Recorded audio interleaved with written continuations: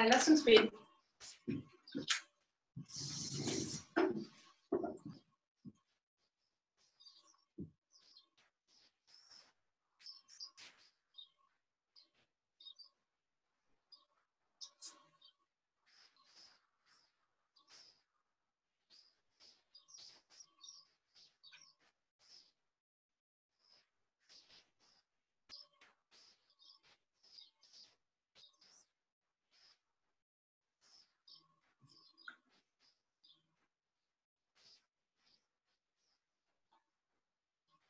Amen. Amen.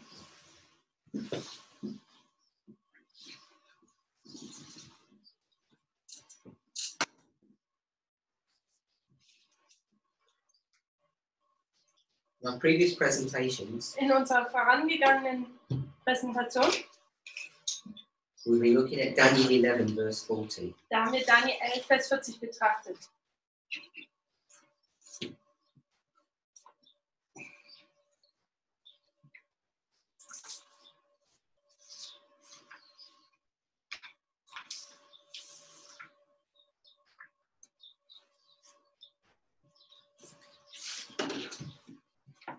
The way this movement has approached this verse, Die Art und Weise, wie diese Bewegung an diesen Vers gegangen ist, whether we individually have realized this or not, ob wir es individuell bemerkt haben oder nicht, is by using a repeat and enlarge methodology. ist, indem man eine Methode der Wiederholung und Erweiterung benutzt. What we've done Was wir gemacht haben, is we've gone to the book of Revelation ist, dass wir zu dem Buch Offenbarung gegangen sind. and we saw in 3 verses In den 3 Versen the death and resurrection of the beast power. haben wir den Tod und die Wiederauferstehung einer Tieresmacht gesehen. In some verses it talks about the death and resurrection of a head. In manchen Versen redet es oder handelt es von einem Tod und Wiederauferstehung eines Kopfes. In fact, you see that in Revelation 13. Und das sieht man in Offenbarung 13. In Revelation 17, it's the beast that dies. Und in Offenbarung 17 ist es das Tier, das stirbt. And what we have found Und was wir dann gesehen haben, is that we can accurately mark when the death occurs dass wir sehr akkurat oder aufzeigen können, wann dieser Tod passiert. In Revelation, it doesn't tell you when the resurrection occurs. Aber in der Offenbarung zeigt es uns nicht, wann diese Auferstehung wieder passiert. In fact, in the book of Revelation, In dem Buch Offenbarung it doesn't tell you who causes the death, sagt es uns sogar nicht, wer diesen Tod verursacht. and it doesn't tell you what happens when the resurrection occurs. Und es sagt uns auch nicht, was passiert, wenn die Wiederauferstehung passiert. So there are large gaps in our information base just from Revelation. Also da gibt es große Löcher oder Lücken in unserer Informationsgrundlage. And the problem is, Das Problem ist, if you just stick with Revelation wenn man einfach nur die Offenbarung nimmt and if you just stick with Revelation, wenn man nur die Offenbarung jetzt nimmt, it becomes difficult to decode the symbology. dann wird es schwer, die Symbolik zu dekodieren, entschlüsseln. We could make educated guesses, Wir können ausgebildete Vorschläge oder Rate haben. Revelation 17 is useful. Offenbarung 17 ist brauchbar, The symbology hilfreich und die Symbole can be relatively easily understood, können sehr recht einfach verstanden werden. yet it is easy there to make mistakes. Und dennoch ist es einfach, hier Fehler zu machen. Even if you combine Revelation 12, 13 and 17, Auch wenn man die Offenbarung Kapitel 12, 13, 17 kombiniert, there's still no real clarity on some of these events. da gibt es immer noch keine deutliche Klarheit über diese Ereignisse. However, when you combine the information with Daniel, Und wenn man diese Information jetzt aber mit Daniel kombiniert, particularly Daniel chapter 11, verse 40, insbesondere mit Daniel Kapitel 11, Vers 40, then what you notice was man dann erkennen kann, is that you can begin to understand more clearly what those events are. dass man deutlicher verstehen kann, was diese Ereignisse eigentlich sind. I think it's been unfortunate Und ich denke, es war eigentlich unglücklicherweise, that we really haven't approached Daniel 11, verse 40 from this perspective. dass wir Daniel 11, Vers 40 nicht von dieser Perspektive nicht da so dran herangegangen sind. If we had, Und wenn wir das so getan hätten, we would have been much more willing, much more ready to have accepted the midnight cry message. dann wären wir hätten wir die Mitternachtsruf-Botschaft viel eher angenommen. So we spent quite some time now Also wir haben einiges an Zeit jetzt damit verbracht, discussing the approach that we've taken dass wir die Herangehensweise betrachtet haben and the conclusions that we can draw und die Schlussfolgerungen, die wir davon rausziehen können, when you use a repeat and enlarge technique. wenn man eine Wiederholung und Erweiterung Technik anwendet. We received a question. Ich habe die Frage erhalten, It says, when juxtaposing two entities also wenn man zwei Einheiten juxtapositioniert and when you juxtapose, und wenn man halt diese juxtapositioniert, it means you see the differences. dann bedeutet es, dass man die Unterschiede sieht. In fact, you can only analyze one entity Man kann hier eigentlich nur eine Einheit sehen, as you compare it to another. wie man es mit einer anderen vergleicht. So an example of juxtapositioning Also ein Beispiel für die Juxtaposition Nebeneinander stellen heißt Juxtaposition. oder dieses Nebeneinanderstellen is if you consider the two concepts of hot and cold. ist, dass man diese Konzepte von heiß und kalt betrachtet. So having the term hot on its own, Also wenn man jetzt hier diesen Begriff heiß in sich selber nur hat, you're not really able to identify what hot is. dann kann man nicht wirklich identifizieren, was denn heiß eigentlich ist. Is hot 100 degrees Celsius or is it 500 degrees Celsius? Ist heiß jetzt 100 Grad Celsius oder 500 Grad Celsius? The term itself is meaningless Also der Begriff in sich selber ist bedeutungslos, unless you compare it to something. es sei denn, man tut es mit etwas anderem vergleichen. So boiling water is hot, Wenn man jetzt Wasser kocht, dann ist das heiß. and yet compared to a gas flame Und dennoch verglichen mit einer Gasflamme or molten steel, oder geschmolzener Stahl, it's cold. dann ist es kalt. Therefore, when we start thinking about juxtapositioning, Wenn wir jetzt nun über diese Juxtaposition nachdenken, it only means anything when you compare an entity or an item with something else. dann kann das nur etwas bedeuten, sobald man diese eine Einheit, diese Sache mit einer anderen vergleicht. So if I were to ask you, are you clever? Wenn ich dich jetzt fragen würde, bist du clever, You can't really answer that question. dann kannst du diese Frage nicht wirklich beantworten. Weil Experience zu kennen. So Brother Wolfgang said by experience. Bruder Wolfgang sagte durch Erfahrung, So is a baby clever? ist ein Baby clever? Is a baby clever compared to a snail? Ist ein Baby clever oder mehr clever wie eine Schnecke? Yes, it's Yeah. orders of magnitude cleverer. Es ist sehr viel cleverer.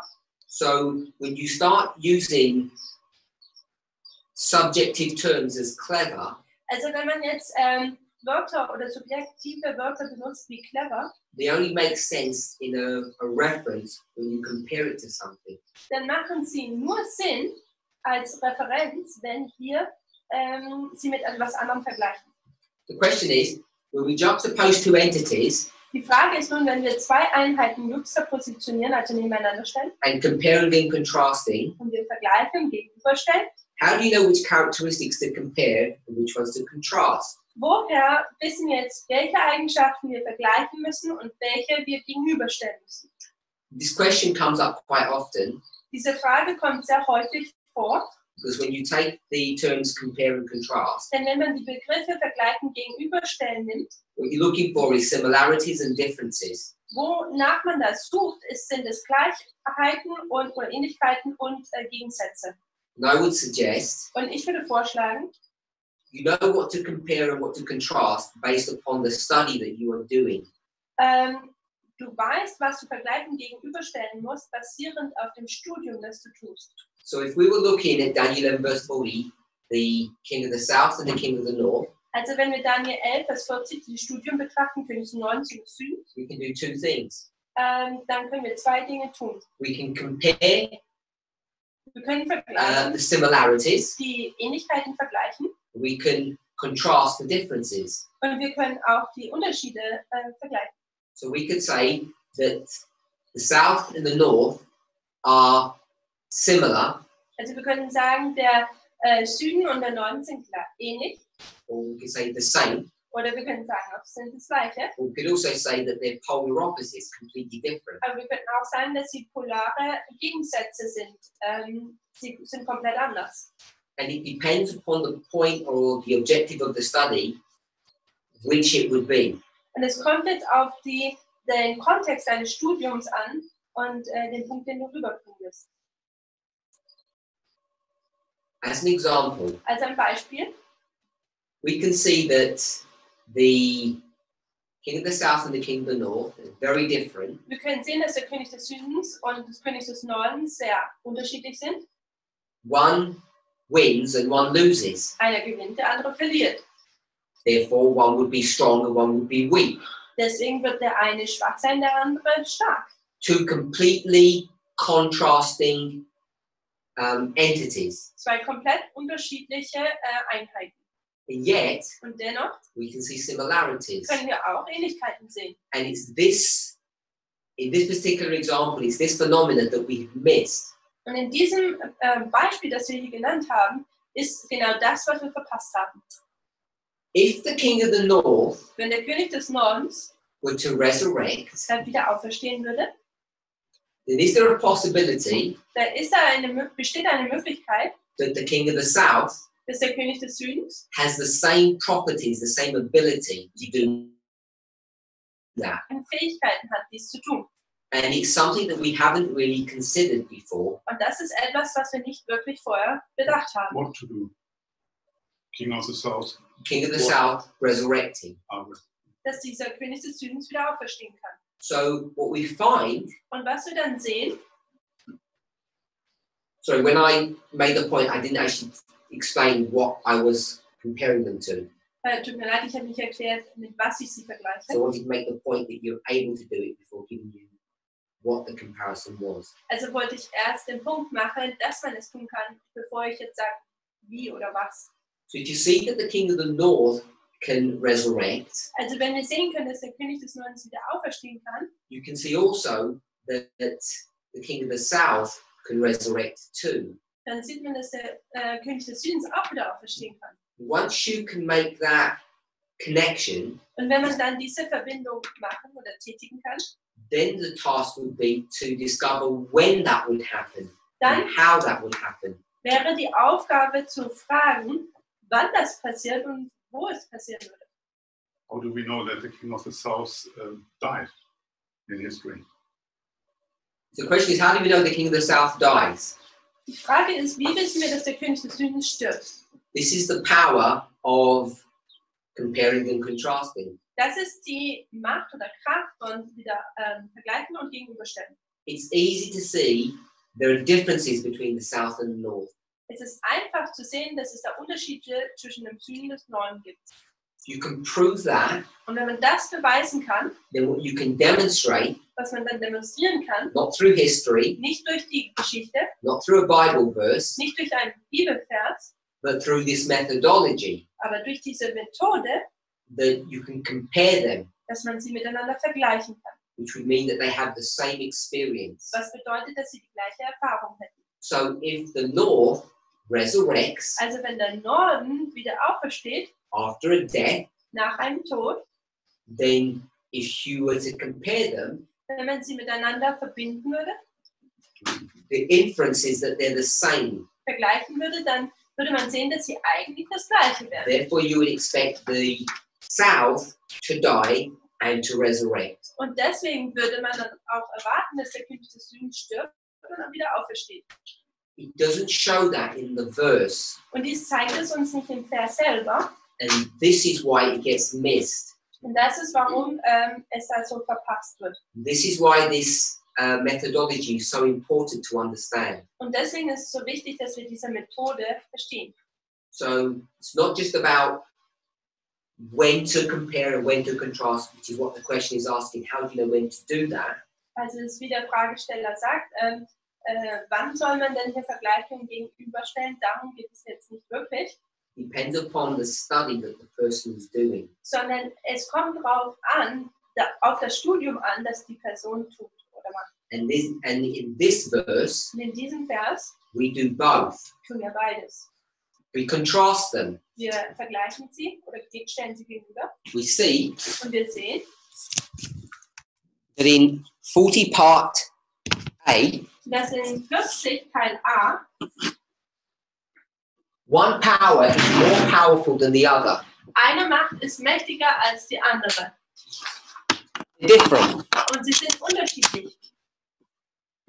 And in part B, one power is more powerful than the other. Und in Teil B ist der eine Teil mächtiger als der andere.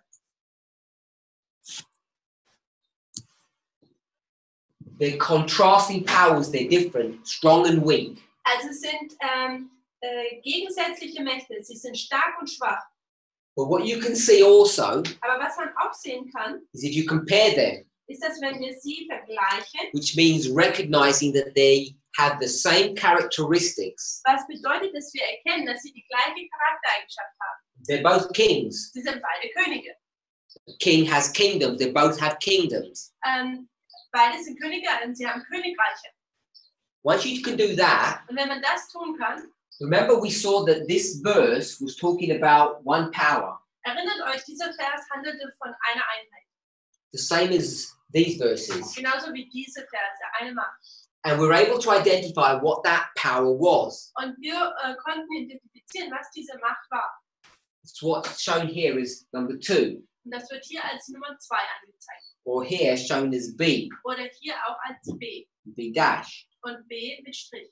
or here Oder hier shown as him 1 and king of the north. als R1 oder ihn 1 und König des Nordens. This is the theme of this verse from beginning to end. Das ist das Thema dieses Verses von Anfang bis Ende. The way we would express it simplistically Die Art und Weise, wie wir es einfach erklären würden, is this is the story of papal Rome, ist, dass dies die Geschichte des päpstlichen Roms ist. story of the king of the north, Die Geschichte des Königs des Nordens, as it dies and die resurrects. stirbt und wieder aufersteht. Singular entity, singular power. Eine einzelne Macht oder Einheit. And we get that, as we've said, from the structure of Revelation. Und wir bekommen das von dieser Struktur, wie wir bereits gesagt haben, von der Offenbarung. So if we see the phenomena of death and resurrection in verse 40, Also wie wir dieses Phänomen in Vers 40 von dem Tod und der Wiederauferstehung sehen, the death and resurrection of the king of the north, diesen Tod und Wiederauferstehung des Königs des Nordens, then we should be able to compare that with the experience of the king of the south. dann sollten wir das mit der Erfahrung des Königs des Südens vergleichen können. And what's important to note Und was wichtig ist, dass man hier erkennt, is that you cannot see it in the verse, ist, dass man es im Vers selber nicht sehen kann. the resurrection of the king of the south. Die Wiederauferstehung des Königs des Südens. Now, in the verse, Also in dem Vers, there is incidental information. da gibt es Inzidenzen. Incidental, which means it's not directly related to the theme of the verse. Also da gibt es It's additional. Unterschwellig. Gibt keine Information, die direkt in diesem Vers drin ist. Es kommt noch dazu. So the incidental information is what? Nebensächlich. Also diese nebensächliche Information ist was? What's the incidental information? Was ist diese nebensächliche Information? Because we're so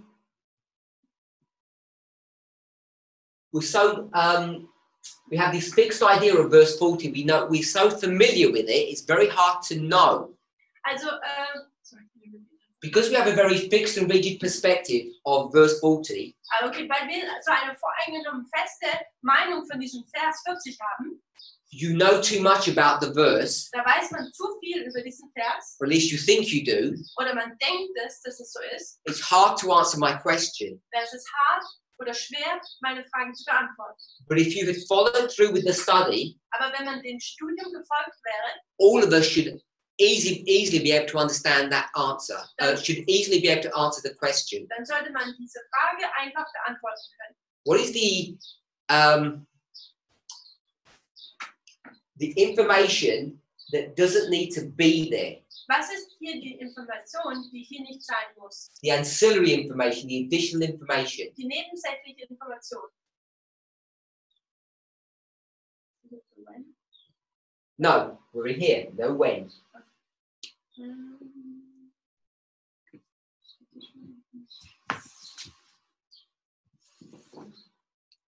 Ships and chariots. Sorry? Ships and chariots, maybe? No. No? I thought the missing parts. The problem, sorry? I thought the missing parts which we didn't see in Revelation. So it's the missing parts that you don't see in the book of Revelation. Also es sind diese fehlenden Teile, die wir nicht in dem Buch Offenbarung finden. Which is why I put them in red. Und deswegen habe ich sie in Rot So what's in red here hingemalt. Und was ist hier denn in Rot? is not necessary information in verse 40. Ist nicht unbedingt notwendig. Also diese Information ist nicht unbedingt notwendig in Vers 40. The story of verse 40 Die Geschichte von Vers 40 is the story of the king of the north. ist die Geschichte des Königs des Nordens. You don't need to know Man muss es nicht wissen about the king of the south. über den König des Südens. If you don't need to know about the king of the south, you don't need to know about him too. Und wenn man nicht über den König des Südens was wissen muss, dann muss man auch nicht über ihn zwei was wissen.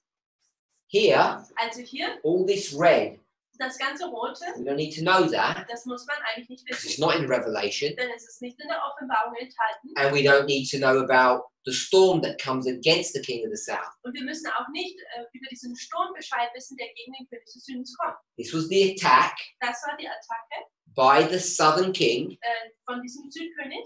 and this is the revenge that comes upon him. Und das ist hier diese Rache, die auf ihn kommt. And that is additional information in the verse. Und das ist eine weitere Information, die uns in diesem Vers gegeben wird. Because it's viewed that way, even though you perhaps don't think of it like that, Und weil es so betrachtet wird, vielleicht denkt ihr auch nicht so darüber nach. it becomes difficult to compare the two kings. Da wird es jetzt schwer, diese zwei Könige zu vergleichen. Remember, contrasting looks at the differences, comparing looks at the similarities. Erinnert euch, gegenüberzustellen bedeutet die Gegensätze zu betrachten und vergleichen bedeutet die Ähnlichkeiten zu sehen.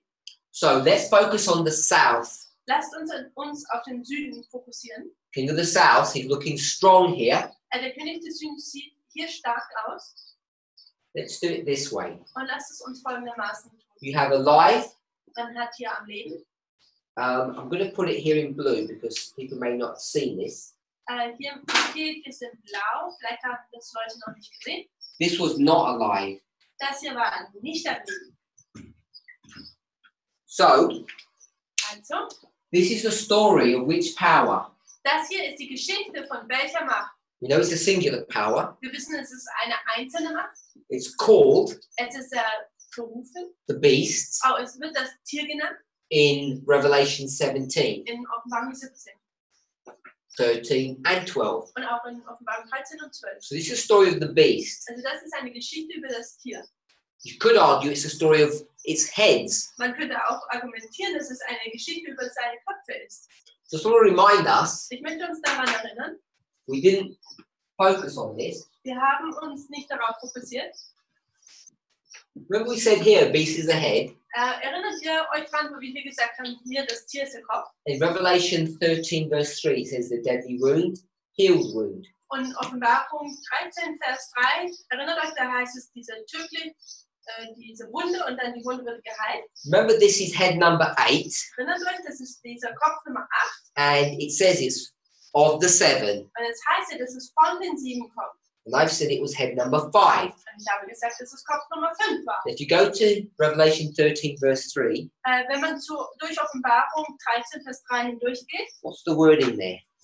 was ist denn hier die Wortwahl, die benutzt wird? And I saw one of his heads as it were wounded to death.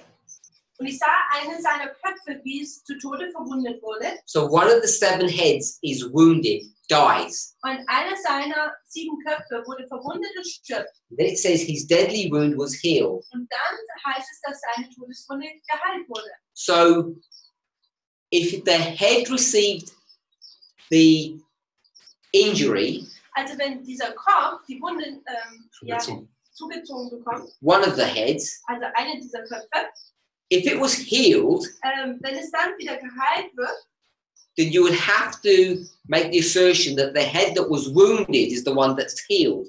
dann muss man die Annahme nehmen oder das so sehen, dass eigentlich der Kopf, der verwundet wurde, wieder geheilt wurde. So what number is this? Und welche Nummer ist das denn? Yeah. Hier. What numbers do we have so far? Natürlich 6. We have number 8, we have number 7 so far. What number is this? Also wir haben Nummer 7 und 8 und welche Nummer ist das hier eigentlich? It's not number 7. Es ist nicht Nummer 7. Elisa says 5, Natalie says number 8. Not number 8. Es ist nicht Nummer 8. What head got killed? Welcher Kopf wurde denn verwundet? 6. No. 6 didn't get killed. Number 1, number 5. Not number 1. Nicht Nummer 1. Too many heads. Zu viele Köpfe. I wouldn't have received the right answer, I think Sister Number Alyssa 5. said. Head number 5 Kopf Nummer 5 was alive, war am Leben it got killed, und es wurde getötet. received a deadly wound. Es hat die tödliche Wunde bekommen. And it's that head that is healed. Und dieser Kopf ist derjenige, der geheilt wird. So this is head number 5, 7, and 8. Also das ist hier Kopf Nummer 5, 7 und 8. The numbers are just symbolic representations of this experience. Die Zahlen sind jetzt nur ein Symbol der Erfahrung in diesem Vers. All the people that gave different answers, hopefully they can see that. Also die Leute haben alle unterschiedliche Antworten gegeben und ich hoffe, dass jeder jetzt so sehen kann. There's no point in looking in the... I know which verse are you looking in, Sister Esther? In welchem Vers schaust du? What are you looking for? 17:10. 5 or 4. It won't help you in Revelation 17 to answer my question. Also es wird dir nicht helfen, wenn du in Offenbarung 17 versuchst, meine Frage zu beantworten. The head that was killed is the head that gets healed. Der Kopf, der getötet wurde, ist derjenige, der geheilt wird. So whatever that number was, it has to be the same number. Also was auch immer das für eine Zahl war, es muss die gleiche Zahl sein. It's head number 5 that gets killed, Es ist Kopf Nummer 5, der getötet wird. and it's therefore head number 5 that is healed. Und deswegen ist es Kopf Nummer 5, der auch wieder geheilt wird. But in Revelation 17, it's not healing, Also in Offenbarung 17 hier, da heilt es nicht. it's resurrection. Hier ist es wieder Auferstehung. It words it differently, Also hier werden andere Worte benutzt. so it gives it a different number. Also wird da eine unterschiedliche Nummer gegeben. But that's not my point. Aber das ist jetzt nicht mein Punkt. Point I want to make Der Punkt, den ich machen möchte, is that we had life, death, and then life. was wir hatten, war Leben, Tod, Leben. Hopefully we can see that. Ich hoffe, dass wir das sehen können. Now, in Daniel chapter 11, verse 40, In Daniel 11, Vers 40, this one here, das hier this life, ist am Leben is not brought to view. und dieses Leben wird nicht gezeigt. That's why it's over here on the side. Und deswegen ist es hier an der Seite. It would go here somewhere, Es würde hier drüben irgendwo hingehen, actually here, also hier irgendwo, outside of the verse. außerhalb des Verses. If you're not sure, Wenn ihr euch nicht sicher seid, we'll come to this boardwork here. dann kommen wir hier zu diesem Alive Tafelbild. Hier am Leben before the death. vor dem Tod. And it's 42 months, Und es sind 42 Monate, 1260, 1260, the Dark Ages, die dunkles Zeitalter. which is before the time of the end. was vor dem Zeit des Endes ist. And the time of the end Und die Zeit des Endes is the beginning of verse 40. ist der Anfang von Vers 40. So this life here Also dieses am Leben sein hier is back here. ist hier hinten. The verse begins with the death, Also dieser Vers beginnt mit dem Tod and then it ends with the life. und dann endet es mit dem am Leben sein. But I want us to understand that if you have death, then life, it was alive before. Also wenn man sieht, dass es Tod und Leben, Leben und dann Tod hat, dann, dass man sieht, dass es vor dem Leben war. You see that in Revelation 17, verse 8. Und man sieht das in Offenbarung 17, Vers 8. The beast that was, Das Tier, das war, is not, ist nicht shall ascend. und es soll wieder aufkommen. It's the same in verse 11. Das ist das gleiche wie in Vers 11. We have was, Wir haben das war, is not, ist nicht number 8. und Nummer 8. That's correct. Ich denke, das ist korrekt. Yes. So, was alive, is not alive, and now becomes number 8.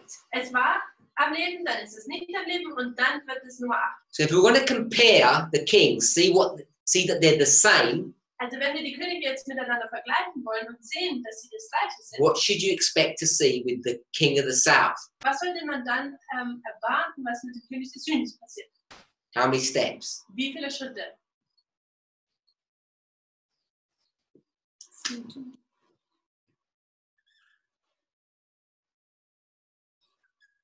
How many steps? Wie viele Schritte?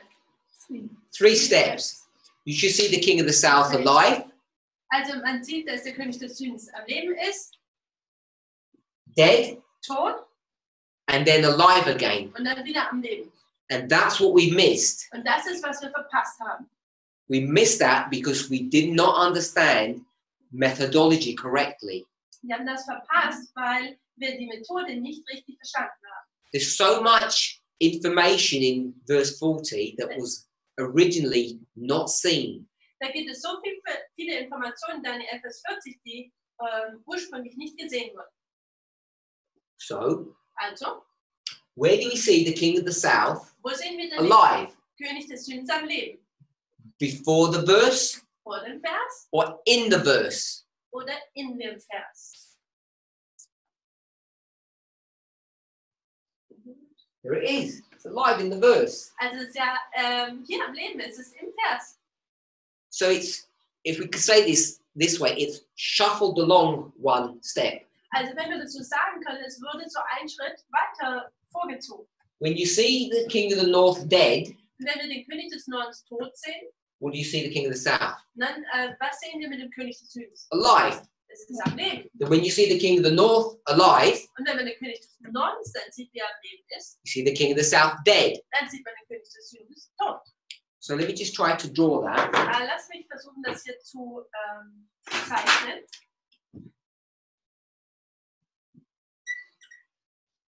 Alive. Am Leben. What's this? Und was ist das hier? Yes. Where are we in history? Wo sind wir denn? Good. Zeit des Endes. So verse 40 begins here. Also Vers 40 fängt hier an. This is outside of verse 40. Das ist außerhalb von Vers 40. Death, Tod and then alive. und dann am Leben. Okay with that? Ja, ist das okay? It must have resurrected in order for it to do any work. Also es musste ja wieder auferstehen, um überhaupt eine Arbeit zu verrichten.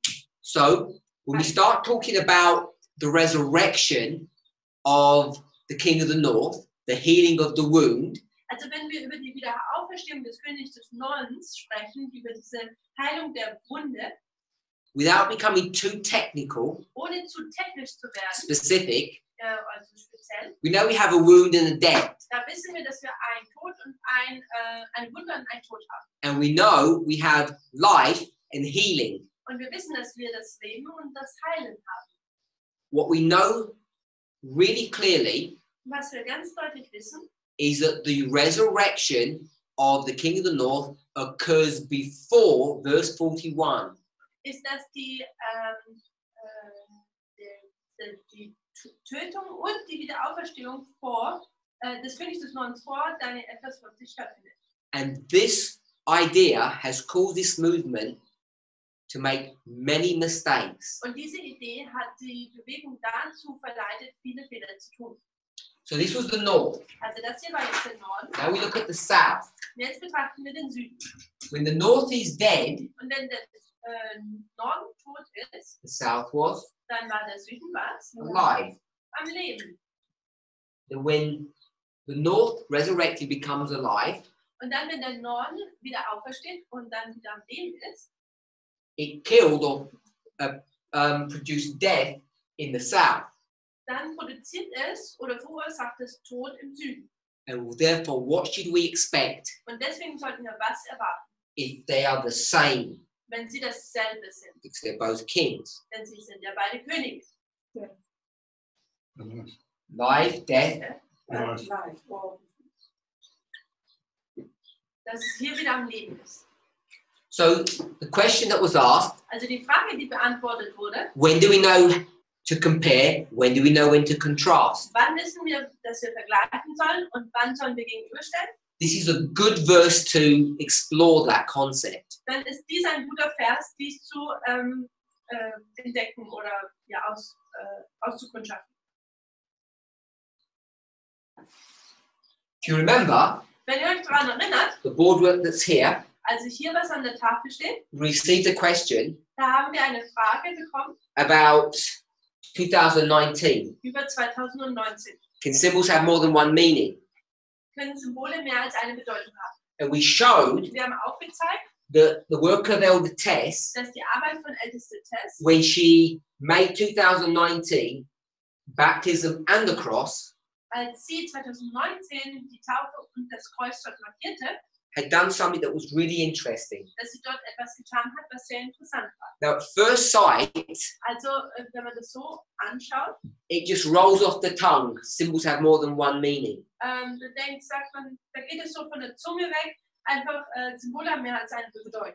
To remind us Also ich möchte uns daran that the erinnern, symbol is a 2019, it's not the cross. dass das Symbol 2019 ist, nicht das Kreuz. Because we're not saying the cross has more than one meaning Wenn here. wir sagen ja nicht hier, dass das Kreuz mehr als eine Bedeutung hat. The thing that's fixed is 2019 and it has two meanings. Die Sache, die fix oder fixiert ist 2019, die mehr als nur eine Bedeutung hat. It's not that that's amazing. Und nicht das ist, was so cool ist. What is amazing, Was wunderbar ist, I think, was ich so zumindest denke, is that the experience that comes after that waymark ist, dass diese Erfahrung, die nach dieser Wegmarke kommt, ends up becoming the same experience. damit endet die gleiche Erfahrung zu sein. So whether you take baptism, Also ob man jetzt die Taufe nimmt you see the experience that follows und man sieht die Erfahrung, die danach kommt, is the same experience that follows the cross. und man sieht, dass es die gleiche Erfahrung ist, die auch nach dem Kreuz kommt. There's a visit to the wilderness, Da geht man in die Wüste hinein, which is a work of preparation welches ein Werk der Vorbereitung ist, before you do a work. bevor man Baptism. Wir haben bereits schon die Taufe betrachtet. What happens after baptism? Und was passiert nach der Taufe? Which book would we look at? Welches Buch sollten wir dafür betrachten? Just revision. Es ist eine Wohnung. Anyone online? Irgendjemand online, der das sagen kann? I want to know what book we went to answer the question. Someone says John. Good. Lucas family. We went to the book of John, chapter 1 and 2. Also wir sind zu dem Buch Johannes gegangen, Kapitel 1 und 2. After the wilderness, what happens? Was passiert nach der Wüste? 3 things we discussed. 3 Dinge. Mr. Esther? Yes. I remember it was the 5 disciples. 5 disciples. 5 Jünger. Jesus. And then he was waiting for Cana The marriage at Cana. Hochzeit zu Kanaan. and Temple cleansing. Und die Tempelreinigung. And I want to remind us that the temple cleansing, what happens? Ich möchte, dass wir uns daran erinnern, was passiert an der Tempelreinigung. It was a manifestation of the glory of God. Es war eine Manifestation der Herrlichkeit Gottes. What did Jesus look like? Und wie sah Jesus aus? He looked like majesty. Sah wie eine Majestät aus. I don't know how tall he is in real life, Ich weiß nicht, wie groß er im wirklichen Leben ist. but Ellen White says what happened. Aber Ellen White hat gesagt, was passierte mit ihm? Good. In Desire of Ages, it says that he grew. Im Leben Jesus sagt sie, dass er wuchs. People became fearful of him. Und Leute hatten Angst vor ihm. So you can see that that experience Und wir können sehen, dass diese Erfahrung, of fixing the problem, dass man das Problem löst, separating the robbers dass man die Räuber from the pure, von dem from the Reinen, innocent, von den Unschuldigen, all occurs there at the first temple cleansing. alles passiert da an der ersten Tempelreinigung. Temple is cleansed. Der Tempel ist gereinigt. You can compare that to the experience that you see after the cross. Und man kann das mit der Erfahrung, die nach dem Kreuz kommt, vergleichen. Jesus says Jesus sagt to his mother at Cana, what? zu seiner Mutter bei der Hochzeit von Kanaan was? My hour has not yet come. Meine Stunde ist jetzt noch nicht gekommen.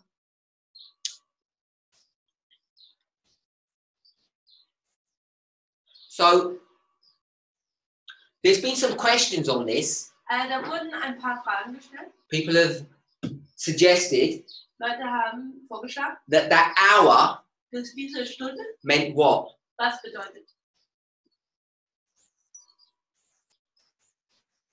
Elder Tess did it in her classes here at Portugal.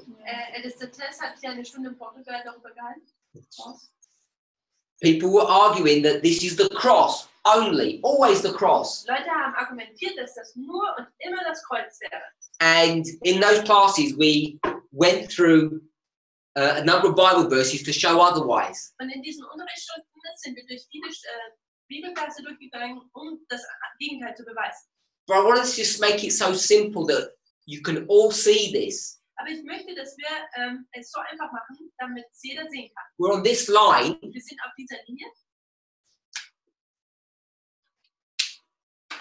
When did Jesus say, "My hour is not yet come"? Wann hat Jesus gesagt, dass seine Stunde noch nicht gekommen ist? Where? Wo? How many steps did we have? Wie viele Schritte hatten wir denn? 3. 3. Which step number did he say that at? Und bei welchem Schritt hat er das gesagt?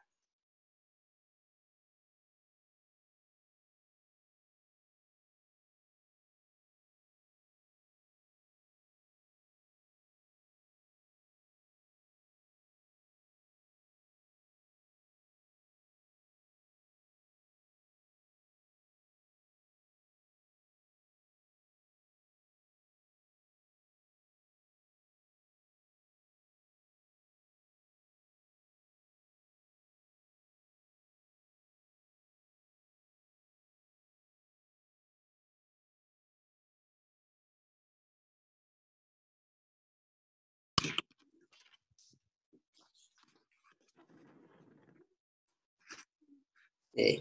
Hopefully you should be able to see that now. It's step number 2. He says, "My hour is not ready, not yet come."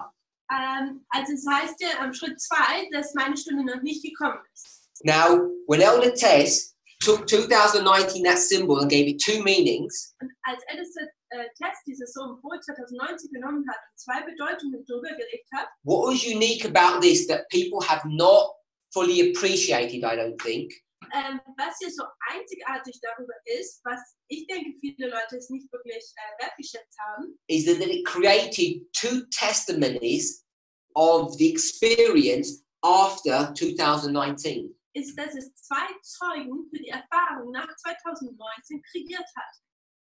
And I'm going to say it either has never happened or it's extremely rare. Und ich sage jetzt mal, dass es nie passiert ist, beziehungsweise dass es sehr selten ist, You take one event, dass man ein Ereignis nimmt, give it 2 meanings, es 2 Bedeutungen gibt and the experience after that is identical. und dass die Erfahrung danach identisch ist. I don't think that's, I can't recall a time, a study that has ever produced that effect. Und ich kann nicht mich daran erinnern, dass ein Studium diese Auswirkung hervorgebracht hat. Perhaps not in the class, but someone might message Elder Chiquetta, if they have the answers, you'll pass it on to me. If they can think of an example when this has ever happened before. Wenn jemand sich an etwas erinnern kann, wo das schon mal vorher passiert ist, kann er Elster Chiquetta eine Nachricht senden, sie wird sie mir dann weiterleiten. So I want us to see the significance of that. Also ich möchte diese Auswirkung oder diese Wichtigkeit und Bedeutung hier betrachten. Number 2 Nummer 2, says, my hour is not yet come. wo es heißt, meine Stunde ist noch nicht gekommen. We've already demonstrated Wir haben bereits demonstriert, that the 40 days of wilderness here and the 40 days of wilderness here are the same experience. dass die 40 Tage der Wüste hier und auch hier die gleiche Erfahrung sind. There's this preparatory work to begin to do something, Da gibt es dieses Vorbereitungswerk, bevor man etwas tut, where he becomes all glorious. wo so ganz herrlich wird. Superhuman, we could suggest, we could say. Wir könnten auch sagen, übermenschlich. And the same experience happens here. Und hier die gleiche Erfahrung passiert auch hier. What happens Was passiert? at this waymark? What waymark is this? Welche Wegmarke ist das hier? Was passiert da? Fix camera, please. Wir sollen sie nicht. Camera can't see it? Ähm, Pointing right. Oh, no, they're not. There you go. Sorry. Which waymark is this? Welche Wegmarke ist das? It's the cross. This is. Das ist das Kreuz und das hier ist Canaan. This is the cross. This is. Canaan, Pentecost, Pallium, Second Advent, Ascension. No, can't do that many. That's crazy. They're giving us every. Okay, we'll go with Sister Alyssa. Wir nehmen Sister Alyssa Antwort. Pentecost. Pfingsten. Yes? It's Pentecost. Das ist Pfingsten. So, Pentecost is here. Pfingsten ist hier. And what happens at Pentecost? Und was passiert am Pfingsten To the disciples? mit den Jüngern? Glorious. Herrliche Glorious manifestation of the power of God. Manifestation von der Macht Gottes. So if we line these up, Also wenn wir diese parallel stellen, then this number 2 diese Nummer 2 would go here. wäre dann hier.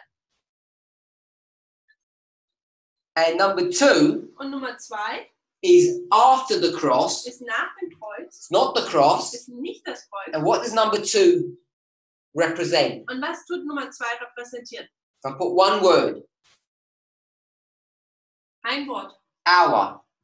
Die Stunde. Number 2 was, Und die Nummer 2 war, my hour is not come. meine Stunde ist jetzt noch nicht gekommen. So it's the same here. Also das gleiche hier.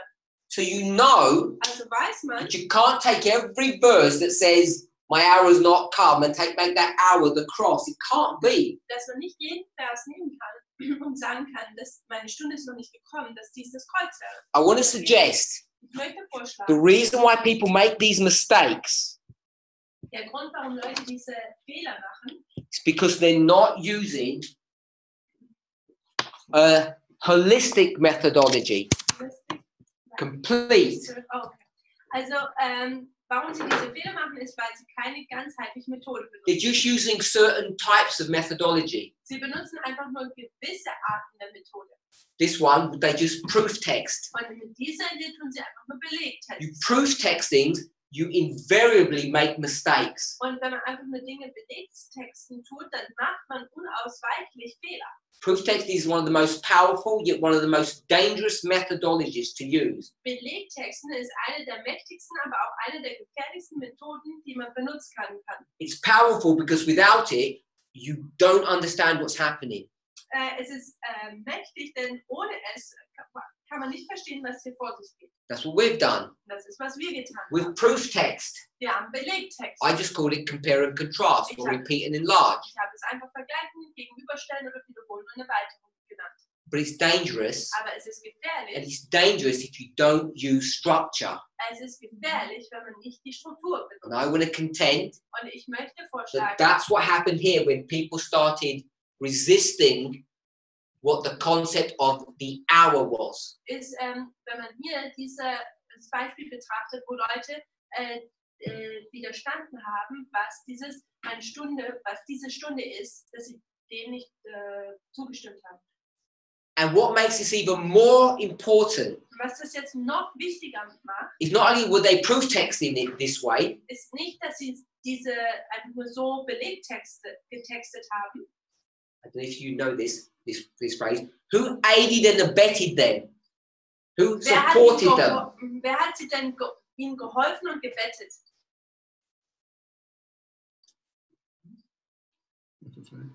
Not FFA. Not Nicht FFA. FFA? Alan White? Alan White, good. Alan White? Yes. Alan White aided and abetted them. Alan White hat ihm geholfen und sie gebettet. Because almost everywhere it says, my hour is not come, she's going to say the hour points to the cross. Also sie sagt nämlich zum Beispiel, wenn die Stunde noch nicht gekommen ist, dass diese Stunde sich aufs Kreuz bezieht. People pick up their documents and say, now I have my evidence. Und Leute nehmen jetzt ihre Dokumente und sagen, ja, jetzt habe ich Beweise. Elder Tess argues that that is not sufficient evidence. Und Elder Tess sagt, dass dies nicht ausreichende Beweise sind. Why isn't it? Warum ist es denn nicht Is so? this throwing away Ellen White's writings? Ist das, dass man dann hier jetzt Ellen Whites Schriften rausschmeißt? No, it's not. Nein, natürlich nicht. Ellen White has a perspective that she wants us to understand.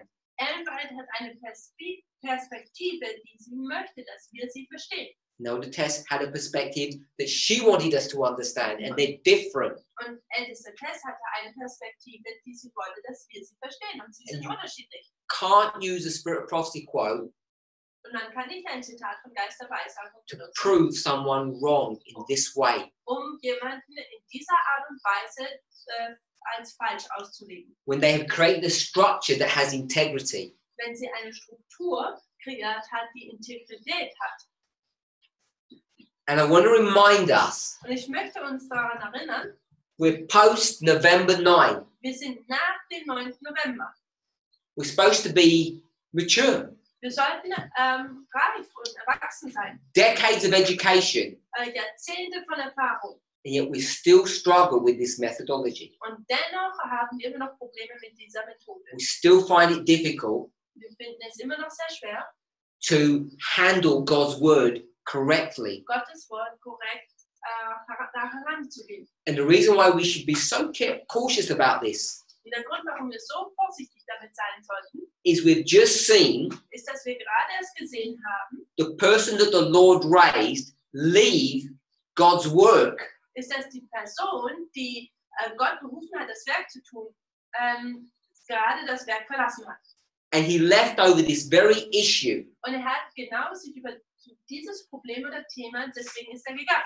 He doesn't know how to handle structures. Weiß nicht, wie man Strukturen Structure is only another word for repeat and enlarge. Und Strukturen sind einfach nur ein weiteres Wort für Wiederholung und Erweiterung. Which is only another word for line upon line methodology. Welches einfach nur ein weiteres Wort für eine Linie-auf-Linie-Methode ist. Which is so crazy when you think about it, seen as the increase of knowledge, line upon line, came from him.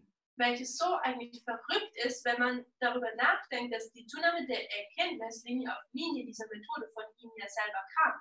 Okay, so the only point I wanted to make here Der einzigste Punkt, den ich hier machen wollte, is that Elder Tess ist, dass älteste Tess took these two structures diese zwei Strukturen and integrated them und hat sie integriert. in a way that people had not seen before. In einer Art und Weise, wie man es vorher nicht gesehen hatte. She also did the same here, Und sie hat das gleiche auch hier getan, using exactly the same methodology. indem sie die gleiche Methode benutzt hat.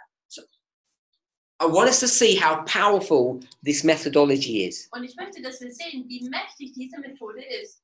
You take this singular power Man nimmt diese eine einheitliche Macht, that has three experiences, 1, 2, 3. die 3 Erfahrungen hat, 1, 2, 3. You contrast this to another one. Man vergleicht sie mit einer anderen.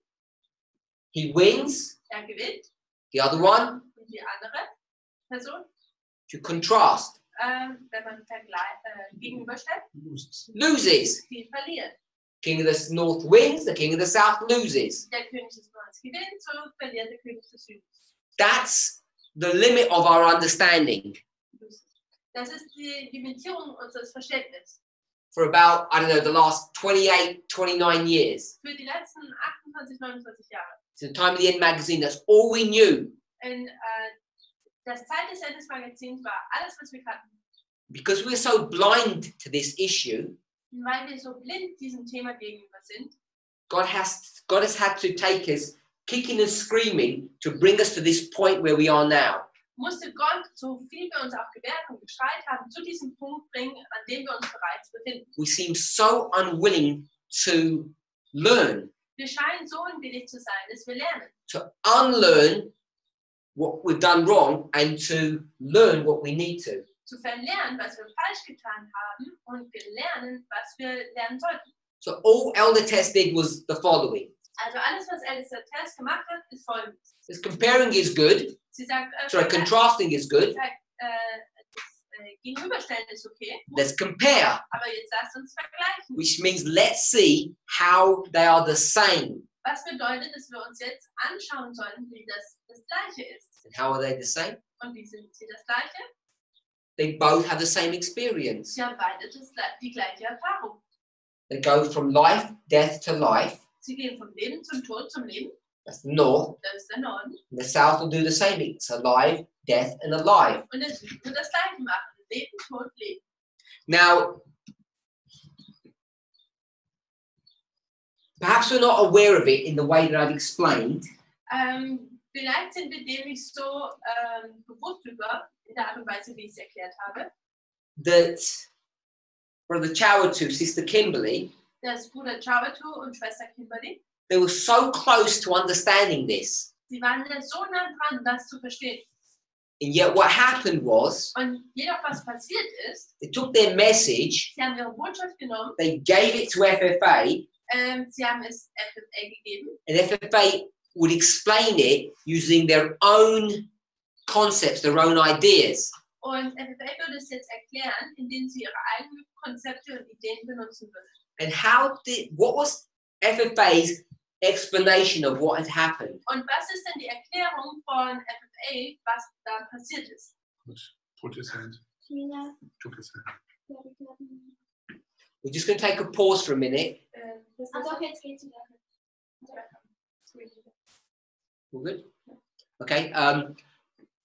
So let's step back. My question was, Meine Frage war, Brother Chawatu, Sister Kimberly mein Bruder Chawatu und Schwester Kimberly were almost there to explain this. waren so kurz davor, das zu erklären. They handed their work over to FFA. Sie gaben ihre Arbeit rüber zu FFA. And what Ja. FFA did was Und was FFA getan hat, just stamp their methodology over that study. dass sie ihre Methode über dieses Studium stülpen, Instead of thinking carefully. anstelle dass sie vorsichtig nachdenken. So they explained it in which way?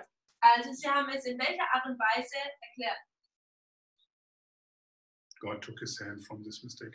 So God had hid his hand Gott hat seine Hand darüber gehalten, over a mistake über einen Fehler, that FFA had made, den FFA gemacht hat, and then he took his hand away. und dann hat er seine Hand weggenommen. That's how they explained it. Das ist, wie sie es erklärt And haben. when you do that, Wenn wir das tun, we need to be clear who we're blaming. dann müssen wir vorsichtig sein, wen wir beschuldigen. Because whose hand is that? Denn wem seine Hand ist das So we denn? blame God. Also wir tun Gott Anschuldigung. And what I want us to see Und was ich möchte, dass wir sehen, is that when we spoke about the when, ist, dass wenn wir über dieses Wann and I want to sprechen, go back over this to reinforce this point, und ich möchte darüber nochmal drüber hinweggehen, damit wir diesen Punkt nochmal machen können. what do we know about when? Was wissen wir denn über wann? We know when. Wir wissen wann. Time of the end.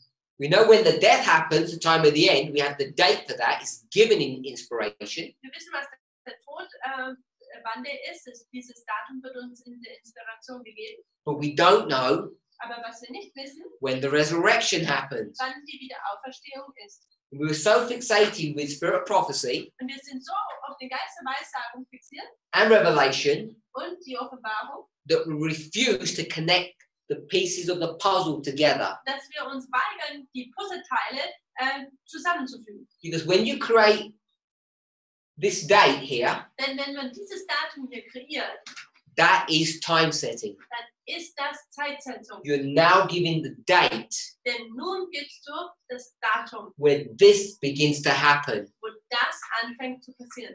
And FFA refused to follow through with a clear methodology. Und FFA weigerte sich, mit eine richtige, eine deutliche Methode durchzuführen. They wouldn't go where the truth was leading them. Also sie wollten nicht dahin gehen, wo die Wahrheit sie hinführte. Why? Warum? What hindered them? Was hat sie gehindert? Traditions. Tradition. And we will say traditions of what? Und wir würden sagen, die Tradition von was? Legacy. Legacy. No, the legacy of Jeff. The His Time of the End legacy. the Time of the End magazine. I'm going to suggest Ich würde vorschlagen, Traditions of Men. traditions of men. It's the sins of our Es fathers. sind die Sünden unserer Väter, das würde ich sagen. They were holding on to the sins of our fathers Wir haben die Sünden ihrer Väter festgehalten and imposing them, projecting them upon this movement. und haben sie über diese Bewegung, Bewegung drüber gelegt. And could they do that? Are they allowed to do that? Und konnten sie das tun? War ihnen das erlaubt? Of course not. Natürlich nicht. They were breaking a rule. Sie haben eine Regel gebrochen. And let's just quickly see that. Und lass uns das schnell betrachten.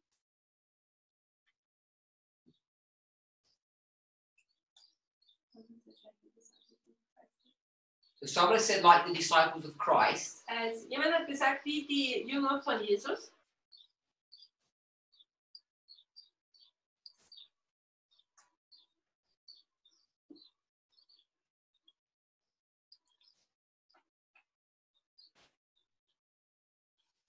so I want to go to early writings, page 74. Also ich möchte zur Early Writing Seite 74 gehen, frühe Schriften im Englischen.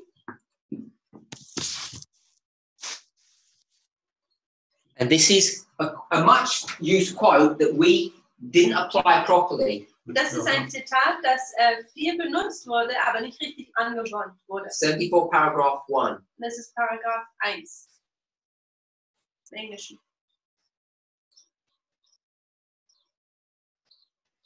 So I'm going to cut into the verse. Also ich gehe da jetzt in den Paragraphen rein. Sorry? This rest that you asked? The page 70. In English or German? English. 74, paragraph 1. EW 74.1. In the scattering, efforts made to spread the truth had but little effect, accomplished but little or nothing. Während der Zerstreuung hatten Bemühungen, die Wahrheit auszubreiten, nur wenig Wirkung. But in the gathering, when God has set his hand to gather his people, efforts to spread the truth will have their designed effect. Aber während der Sammlung, wenn Gott mit seiner Hand sein Volk sammelt, werden Bemühungen, die Wahrheit zu verbreiten, den beabsichtigten Erfolg haben. We'll skip a little bit. Wir gehen darüber ein bisschen hinweg. If God should do no more for us now than he did then, Israel would never be gathered. Wenn Gott jetzt nichts mehr für uns tun würde als damals, also nicht mehr tun würde, würde Israel niemals gesammelt werden. What had gathered the people, I'll say it this way, in the Millerite history? Was hat denn das Volk in der Milleriten-Geschichte gesammelt? One word, Ein Wort, one issue, ein Thema. not prophecy. Prophecy is a good answer. Time. Okay, everyone's saying time. Jeder sagt hier Zeit. Good.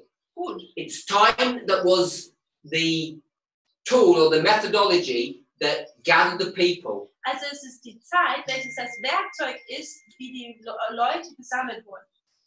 And whether Ellen White realizes it or not, Und ob Ellen White es realisiert oder nicht, it's time that will do the work of gathering a second time. dann ist es die Zeit, die auch diese Sammlung wieder ein zweites Mal passieren lässt. And she teaches us Und sie lernt uns, it's wrong dass es falsch ist, to refer to the scattering sich auf die Zerstreuung zu beziehen, for an example to govern us now. als ein ein Beispiel, das uns jetzt ein Vorbild sein sollte.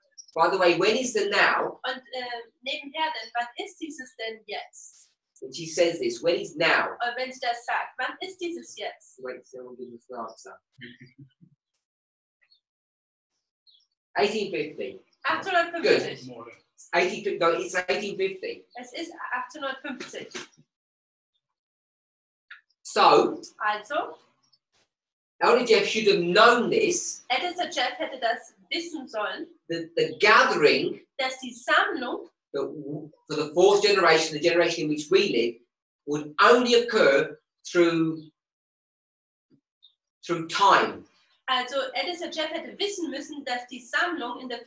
Generation nur durch die Zeit passieren kann. And he had all the information that he needed to know that. Und er hatte die ganze Information, die er gebraucht hat, ja, die er dafür gebraucht hat. That when you connect Revelation with Daniel, it's time that is the connecting link. Dass wenn man Daniel und die Offenbarung miteinander verbindet, ist es die Zeit, die dieses Verbindungsstück ist. And what prevented him from doing that? Und was hat ihn davon abgehalten, dies zu tun? Alan White. And Und the sins of the fathers. die Sünden der Vorväter. This traditional thinking that we cannot time set. Dieses traditionelle Denken, das wir nicht Zeit setzen können.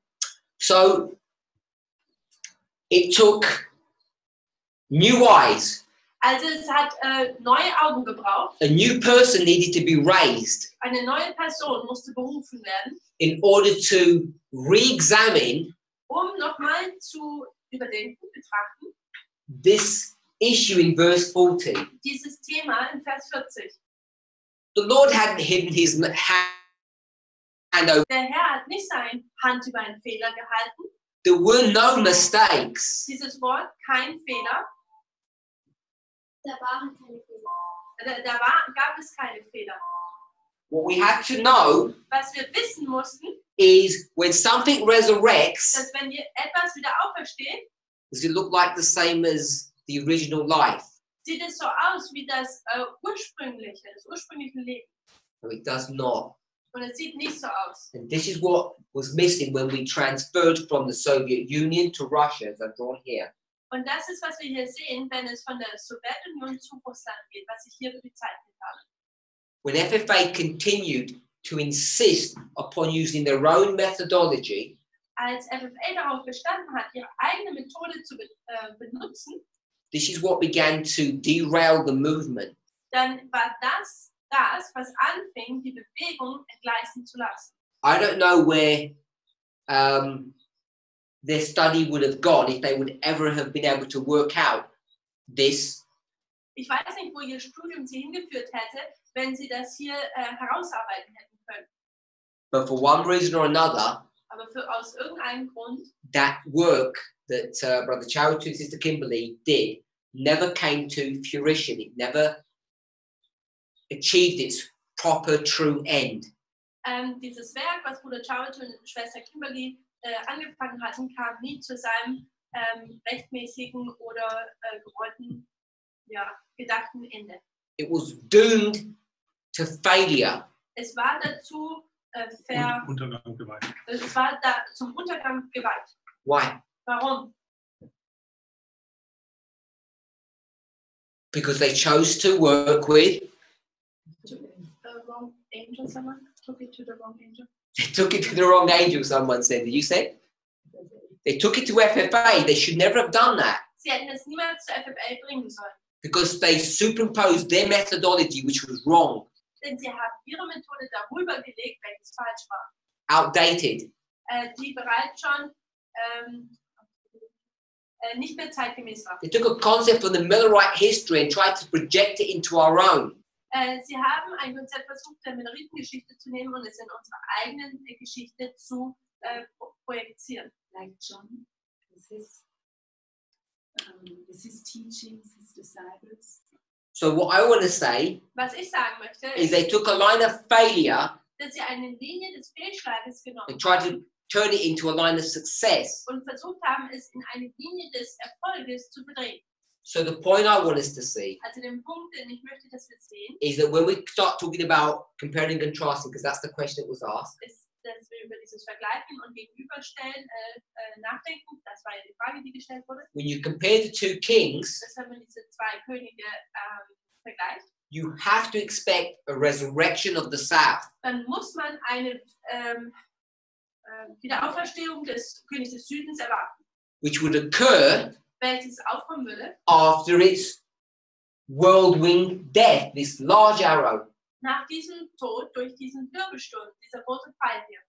And what problems does that create Und was für ein Problem kreiert das denn for this movement? für diese Bewegung? We thought, Wir haben gedacht, from the Time in the End magazine, von dem Zeit des Endes-Magazins, that this event, this whirlwind event, dass dieses Ereignis, dieses Wirbelsturmereignis, is the last part of the verse. ist dieser letzte Teil des Verses. Why do we think that? Warum denken wir das denn? Why is the whirlwind the last part of the verse? Warum ist denn dieser Wirbelsturm der letzte Teil dieses Verses? Because? No, I need a because. Weil, Not then. Because? 41 is coming. Because 41 is coming, but I want it rephrased a different way. weil Vers 41 kommt und ich möchte es aber in einer anderen Weise, dass man sagt. What happens after the whirlwind in verse 40? Was passiert denn nach diesem Wirbelsturm in Vers 40?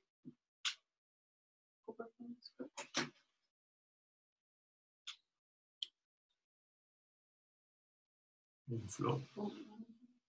That just means he moves on. Das bedeutet einfach, dass weitergeht. I mean, with reference to the king of the south. Because we ignored that overflow and Passover did not mean the end of USSR and Russia. No. I want to suggest Ich möchte vorschlagen, that it's the end of the verse. das ist das Ende des Verses. There's no more words. Da gibt es keine weiteren Wörter mehr. And what we had done Und was wir getan haben, was only look at words. ist, dass wir nur Wörter betrachtet haben. What do we call that? What's the cliche phrase that's used today? Und was ist dieser Klischeesatz, der heute benutzt wird? And you only look at words. Wenn du nur die Wörter betrachtest. Look at the context, Tunnel view. Proof text, Tunnel view. tunnel view. And thus saith the Lord. So sagt der Herr. And thus saith the Lord, a plain reading. Ein Lesen, so wie es steht. That's what we did. Das ist, was wir getan haben. And that leads you to really silly conclusions. Und das leitet uns zu richtig dummen Schlussfolgerungen. When did verse 40 end? Wann hat denn Vers 40 geendet? The date? Das Datum. 1989. 1989. And when does verse 41 begin? Und wann fängt Vers 41 an? Sometime in the future. Fängt irgendwann in der Zukunft an. So where were we living? Wo haben wir dann gelebt? In a vacuum. Also in einem Vakuum. The way in military terms we would be in no man's land. Also im Militär, in der Militärsprache ausgedrückt wäre das in Niemandsland. You're not in verse 40 and you're not in verse 41. Du bist in Vers 40 und auch in Vers 41. Which means you must be in a ditch. Was bedeutet, dass man sich in einem Graben befindet? And who goes in ditches? Und wer geht denn in den Graben?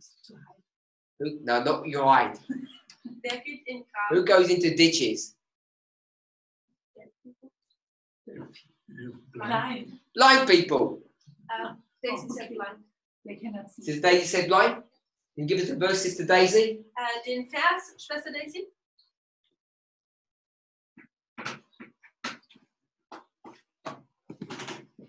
We'll give you the book. Matthew. Das ist Matthäus. She said 16? No, it wasn't. Matthew 15. Matthew 15, verse 14. Vers 14. The blind leaders of the blind, and both shall fall into a ditch. Die Blinden leiten die Blinden. Thank you. Und sie leiten sie oder führen sie in einen Graben. That's what FFA had taken this movement into a ditch. Das ist, was FFA gemacht hat. Sie haben diese Bewegung in einen Graben geleitet. And it took Elder Tess to get us out of that ditch. Und es brauchte Ältesten Test, uns aus diesem Graben wieder rauszunehmen. Because when the issue of Russia and the Soviet Union got brought up in 2016, Denn als dieses Thema von Russland und der Sowjetunion in 2016 wieder aufkam, Future for America stamped on it da ist Future for America auf diesem Thema to rumgetrampelt, control that message. diese Botschaft zu kontrollieren. 2018, 2018 God will not allow that to happen again. erlaubte nicht, dass das nochmal passiert. He would not allow Erlaubt es nicht them nochmal, to interfere with the midnight crime message. dass sie die Mitternachtsrufbotschaft da eingreifen. But in God's wisdom, Aber in Gottes Weisheit, where was that message delivered to first? wo wurde diese Botschaft als erstes gegeben?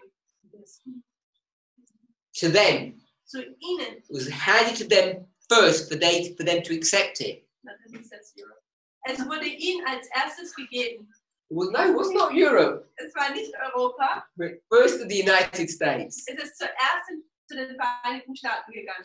Okay, the point I want us to see Also den as we Punkt, close. während wir jetzt abschließen, den Punkt, den ich möchte, dass wir sehen. Compare the two kings. Vergleicht diese zwei Könige. The king of the south must resurrect, Der König des Südens muss wieder auferstehen. and it will do that Und es wird das tun.